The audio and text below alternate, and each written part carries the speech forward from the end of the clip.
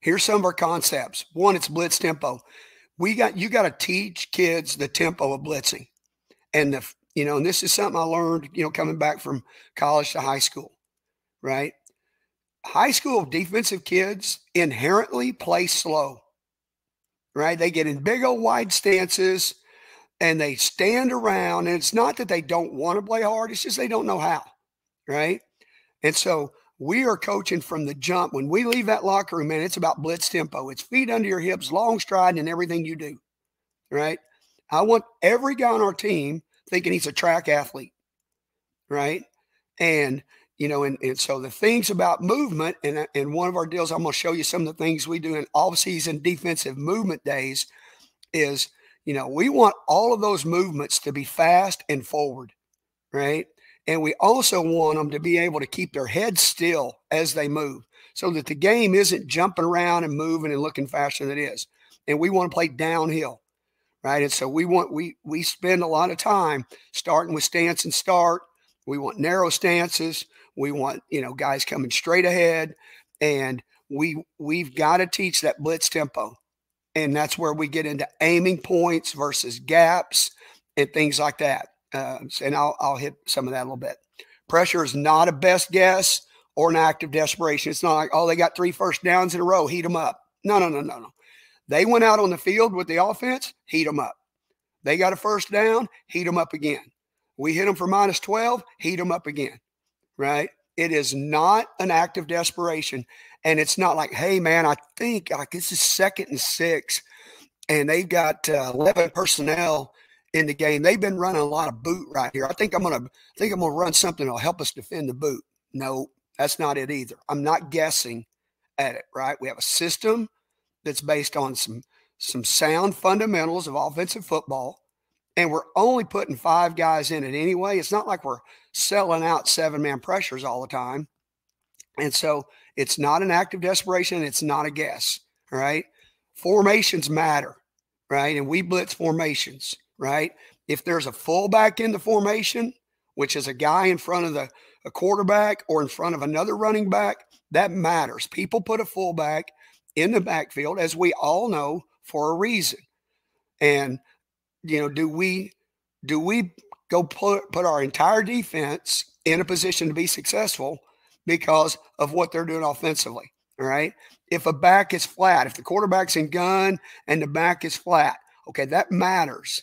Which side he's on, the width that he's at, things like that, those matter, right? And so that's what we build our stuff around, okay? Schemes matter, right? When I break down film, and we'll cover this in one of those last videos, is I'm going to break down primary run scheme, right? So I'm going to break down the run scheme on each play. Was that a gap scheme run? So we're going to put in the play. It was inside zone, whatever, right? But then we're going to say, okay, what was the run scheme? Was it gap? Was it zone? Was it man? Okay. And then I'm going to run a report at the end. Okay, these guys are 80% gap scheme, 15% zone scheme, and had a little bit of, some tricks or whatever in the other stuff, right? And so that I can set my pressure rules for that week based on what your primary run schemes are, all right? It also helps me with how much time it's taking the ball to get back into the line of scrimmage, okay? Those things matter as well, okay? So something we did a few years ago that's helped us a lot in teaching our D linemen, right? We went in, and I did a study during the winter, just looking at our D linemen. And what I've figured out is that when I was coaching in college, I told my D line guy what I needed those guys to end, where they needed to end up, and he taught them what they were doing and how to do it. I couldn't tell you exactly what he was coaching and how he was coaching it in terms of execution, right? What I saw after my first couple of years of coaching in high school, the D line guy didn't really know what I wanted in terms of how to do it. He knew where they were supposed to go, and he's trying to figure it out. And so what I did was I just had to sit down and go through every one of our pressures and every one of our D-line movements and every one of our linebacker blitzes. And I specifically described and explained what I want that movement to look like. And then I named them after superheroes, right? So we have a Spider-Man technique. On a Spider-Man, I line up on my guy in the front, wherever my alignment is based on my position in the call. But I line up on my guy. I cross his face. My aiming point is the hip of the next man inside. And that's where my eyes are. My eyes are on my target, right? So it's my aiming point. So I go to his hip. Once I get to that hip, I get vertical, okay? Not just I'm slanting into this gap. We never talk to our guys about gap responsibilities. We don't tell linebackers you got A to C. We don't tell them, hey, you got the C gap when you're we no gaps, right? People start pulling, gaps move anyway. And I always, I struggle with how real it is to high school football players when gaps start moving and linemen start pulling. We might understand it, but did your kids totally understand it? And so whether they do or not, it's irrelevant to us because we're not talking about gaps. Right now, we may tell a backer, hey, you're going to blitz the A gap towards this just because it's his aiming point on that one. But we're not going to tell a slanting lineman, you've got a gap. We're going to tell him he has a target, right? We tell our backers they have targets on their blitzes. Okay, so that's how we do all that. And all those are named after superheroes, and I'll hit them as we go through these blitzes. A linebacker that's not in a pressure is always going to track a running back. And we want our linebackers to know and understand they are expected to be inside the tackle players. They are not edge players. Even if they're removed in some of our structures, we want them playing back into the box and playing downhill.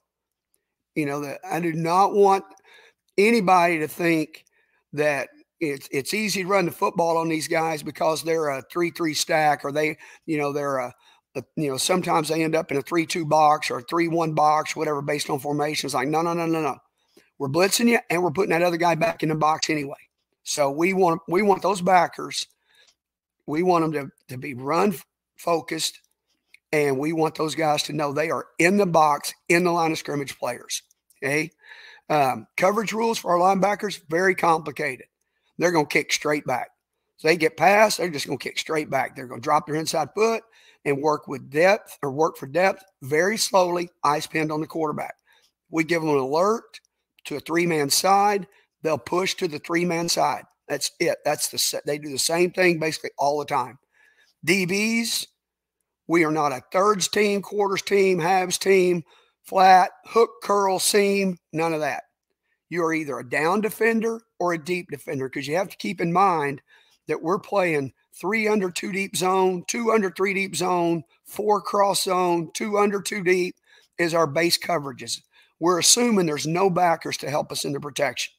Sometimes there might be. It might end up being 4 under 2. It might end up being 3 under 3. But the ideas are that we've got to defend pass with 5 guys. So we never pattern match and things like that. And we'll get into that when we cover the coverage stuff. Okay. Systematic approach. It's every week, right? We're going to install camp rules in spring practice, all through the summer, fall camp, all that. We're going to do the same things.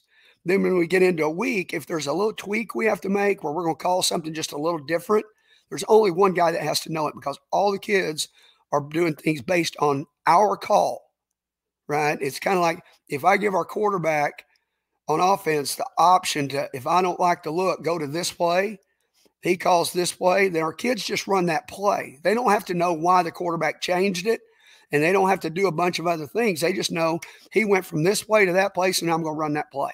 Okay. Rules don't change. We're going to stay with our rules. And then we're going to play zone coverage to eliminate the big plays. Like, we want 2 guys back there all the time to keep anything from being devastating. It may aggravate us. It may pop a run, get 20 yards on us. We're going to tackle and go back to work, because the expectation is next play we're going to hit you in the backfield. And we want to play with one-word calls. And probably a lot of you are seeing this, but, like in Oklahoma, if you're going to play late in the year, if you're going to be a semifinal team, a state championship team, and have a chance to defensively to play in those big games, then you have to be able to play at basically an almost illegal pace. And I'm not saying that in terms of fussing about offensive guys. I'm just saying that's how fast they go. Like, they're waiting on the referee to spot the ball to snap it, right? And so if you've got a bunch of calls and a bunch of signals and a bunch of formation adjustments, then it's late in the year where everybody's even in terms of playing ability and all that kind of stuff. Then we're giving offenses an advantage when we can't get our kids in a position to be able to use all their stuff. Okay.